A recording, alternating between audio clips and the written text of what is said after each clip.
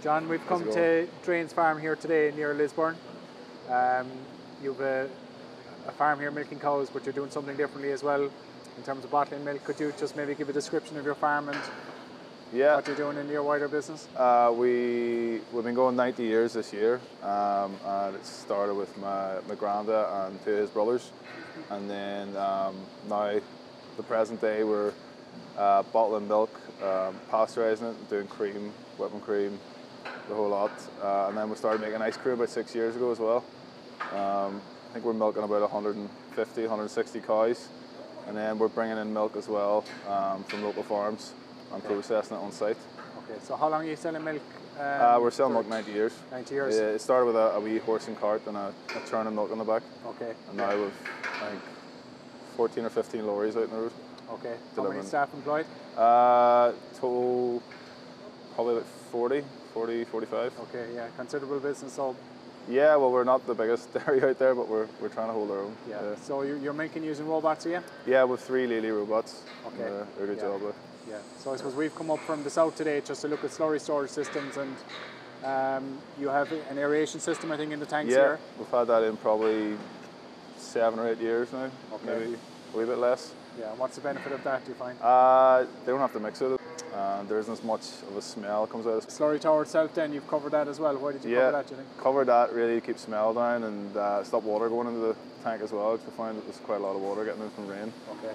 And there's quite a few houses getting built near here, so it's just really to future-proof it, I suppose. Yeah. Get on with the neighbours. Yeah. That's it. Okay, that's very it. good. Yeah. So, yeah, Jason, we might have a look at the slurry tower. Okay. And see how it was made and what's put together. That's fine. So, Jason, we're looking at a covered tower here. Yes. Why would people cover a tower? Well, basically, I suppose one big factor, I suppose, to reduce the amount of rainwater that's getting into their tanks. I suppose average rainfall here, you're talking 48 inches plus with us, so it's essentially increasing your storage by a ring, and the cost of spreading that nowadays with increase in the price of diesel and whatnot, it factors into the payback. Another big point, I suppose, is the emissions. Is really reducing the ammonia, and anywhere up towards 90% reduction in ammonia there by fitting one of these roofs. And is it the wind it's protecting the slurry from, or is it just the open air? Or yeah, what? it's the constant, it's the wind blowing across the top of the roof, taking that away all the time. So at least that's containing that. Okay. Now there still is a small vent there to let that off, but it is reducing that substantially. Yeah. Okay. So for somebody that has a tank already in place, or even building a new one and they want to put a cover on, what's the process? How do you make it? Or well, the process is the roof is made specifically for that store, so it's measured up, and so they're all made to suit each tank. Now they can be easily fitted to nearly all stores, unless they're not structurally sound. The really old tanks I'm referring to there, the Permastore tanks. There's no issue on that. There would have to be a reinforcing ring put around the top angle here, just at the top of the store, to take the pressures off that. They don't all need that. Some of them come out and they're manufactured like that, but it's a check that we have to do to make that. The concrete stores as well, there's no issue fitting to those.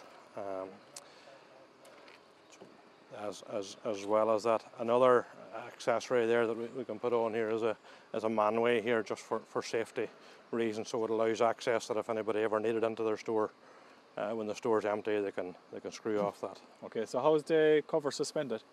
The cover's suspended there with a tropical hardwood pole. Depending on the diameter, it'll be 400 by 400 or 500 by 500 as well. So that is fitted on a stainless steel box, which is bolted to the floor, dead center. So that then suspends the roof. So there's a stainless steel cap at the top of the roof, which fits onto the top of the pole. On that stainless steel dish, which fits down evenly when the pressures are put on with the straps coming down the sides of the store, that's how it's held and suspended. Now, as you can see, the straps come down here to this first angle on it, and so you have 3 straps for pretty much every sheet, and a sheet's 9 foot. Okay, so how many straps are going back then to the middle pole? How many straps? How often? So you have one every 3 foot here. So depending on the diameter, that changes with the amount of straps that's going back there. Okay, right. Cost-wise? Cost-wise, on a typical roof, this here is about 76 foot in diameter. You're probably talking there somewhere between 25 and 30,000 sterling. Right. And is there grants for that? There's grants available as part of a process in the north at the minute.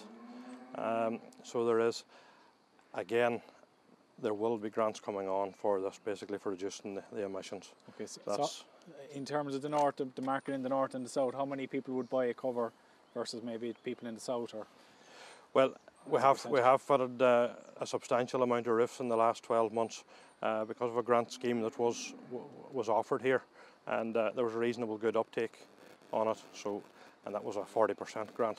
Okay. Would you sell many in the south as a comparison to the north? At the minute, not too many, very few to be honest. Until again, it's one of those items that does need a bit of grant support. Yeah. And finally, say from the time somebody orders one to when it's fitted, what how long is it, the lead time, and how long to fit? The lead time on that, you're talking somewhere between 4 to 5 weeks. Right. There on that. And how long to fit it? 2 days. Yeah. How many people? 3 to 4 people. Okay. Is there a crane needed or anything? There's a crane needed on the second day, and that's for lifting everything in place. The first day will basically putting on your support angle and fitting on the straps where the ratchets are going on. So that's basically the first day and getting ready, and then the next morning crane starts early, and they should be out of there by the afternoon. Okay. And what sort of guarantee is with it? 10-year guarantee. 10-year guarantee. Yeah. Okay, that's fine. Okay, thank you.